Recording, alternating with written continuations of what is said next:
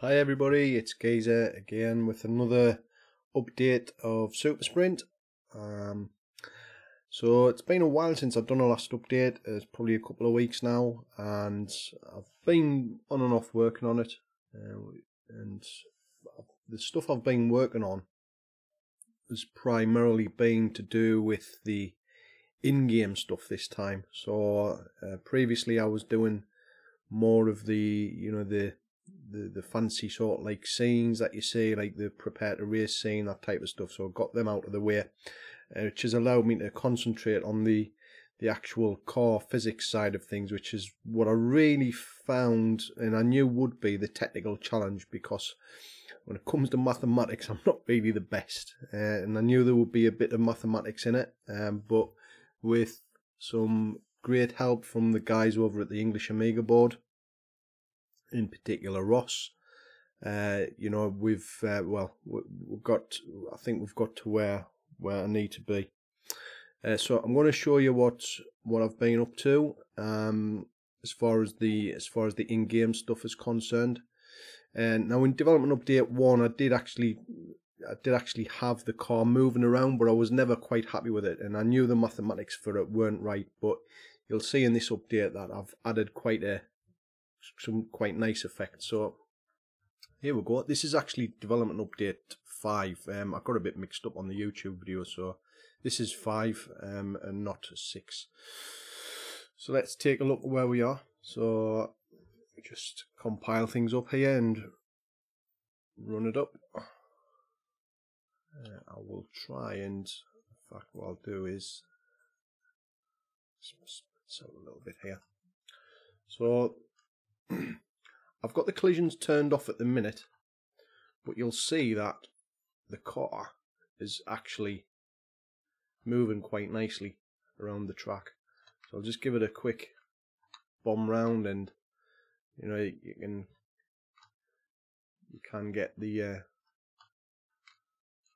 fact, you know what, I'm gonna redo that again and just get it to go around the track, so then you'll be able to see the score updating and things like that. So I just reset the Amiga.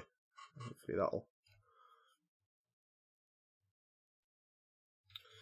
So let's give this a try. There, the priorities are working because the car's hitting the correct track codes, which I'm going to show you in a second. And I still haven't managed to get.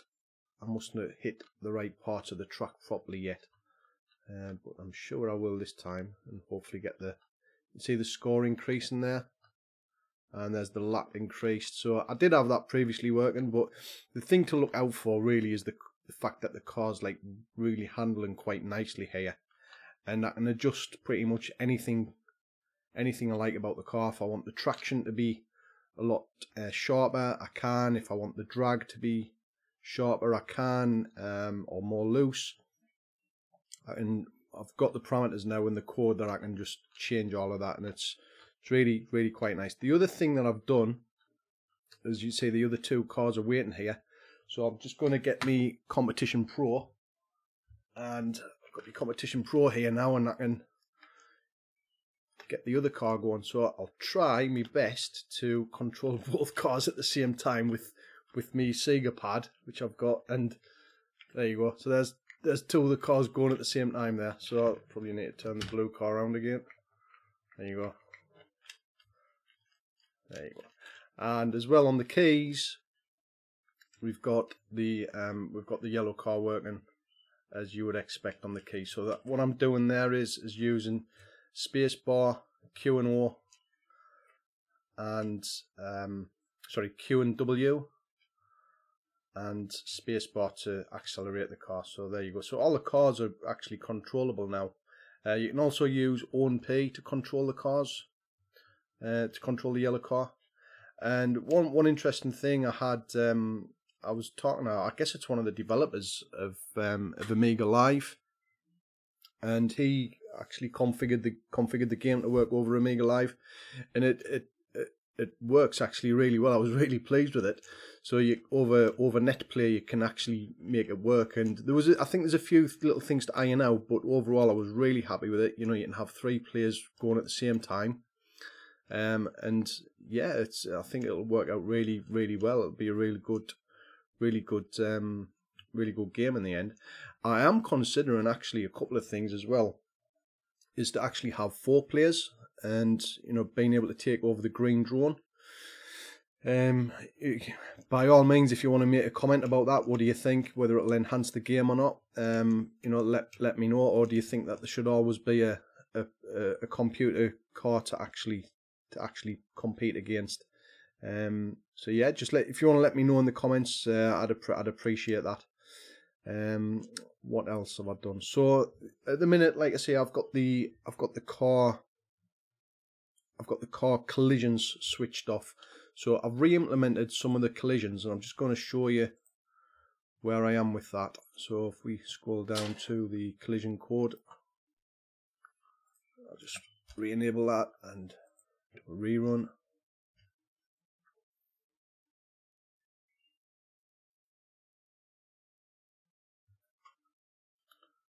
And I'll just maximize this out for you.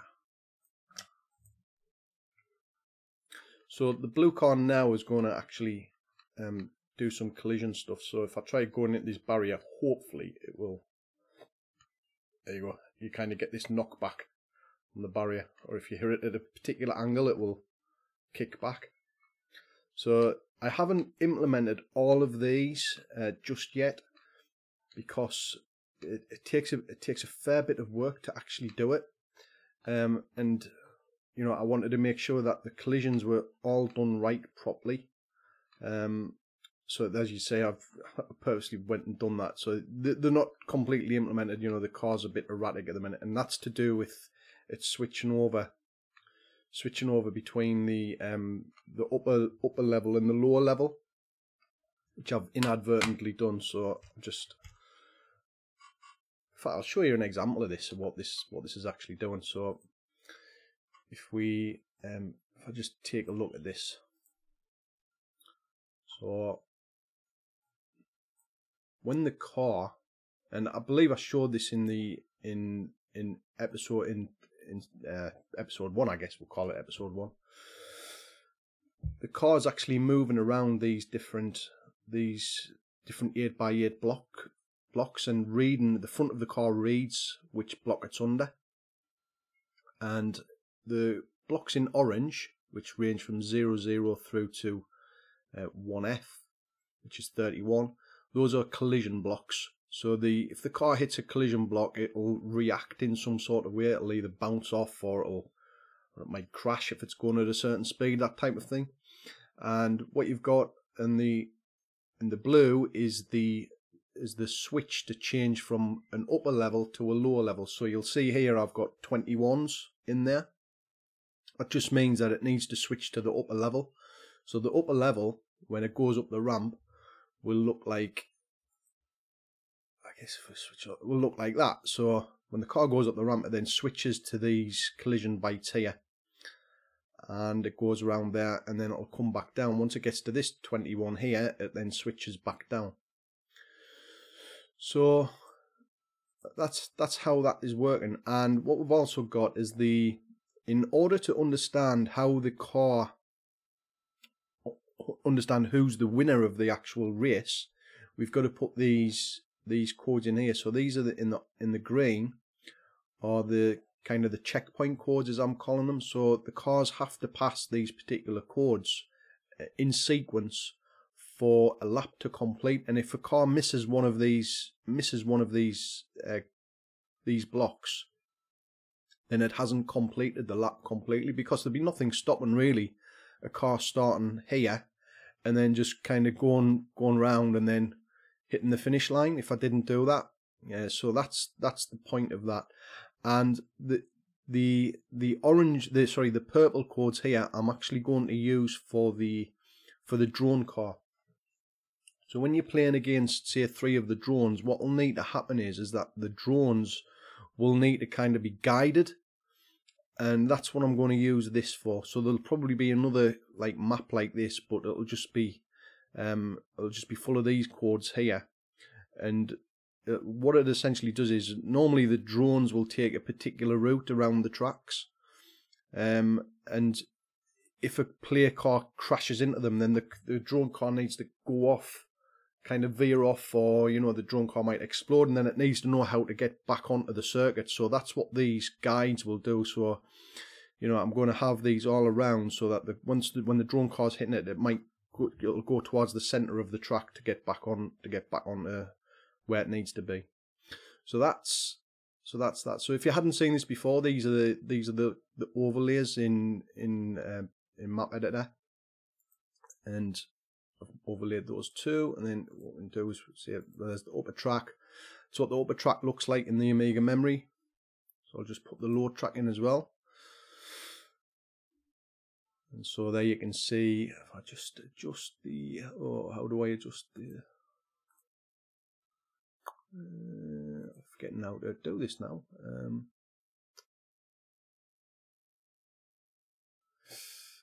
Not that one. So that's the upper one. No, I just need to do that one. That's it. So I just need to bring that, change the transparency on that. So that's the lower track, and then if we overlay the upper track, which is already there, we see the upper part track there. And what we've also got is that the car, in order for the collisions to work, we've got this collision map. So that's the upper collision map which the car must go around. If it veers outside of this, then that's when it reads these orange control codes, which is, it's nicely implemented, that I think. So I'll just put the lower map on as well, if I can. There you go. So the car has to go around this track here, and then if it veers off, if it goes outside of this track, it'll start to read these codes here, which I highlighted earlier on. So it'll start reading these codes for it to do something. Now I was looking, and I think through my calculations, the chances are I can probably get both the Super Sprint tracks and the Championship Sprint tracks into the one game, which I think would be really nice. Just to make it a nice Amiga exclusive. Neither Super Sprint nor Championship Sprint was actually released for the Amiga, so I really am thinking about just doing that. It's probably not much work once I've got it done, to just include the extra tracks. But disk space and memory the memory won't be a problem. It's more the disk space that's the issue. So wait and see. Once I get the game implemented, which is nearly there now, I'll be able to move forward. But I think from my point of view, the hard part's actually being done, which was getting the car working really well. There's still some tweaks to be done, but next up will be just getting the little animations going. So when the car crashes into something, there's like a puff of smoke that comes out. There's the little tornadoes that appear, and the oil slicks and stuff like that. So I'll be able to implement that sort of stuff quite quickly, I think. So that's it. Development update number 5. I hope you like it. Just let me know what you think about including the other tracks and the other stuff. And that's me, over and out. See you later.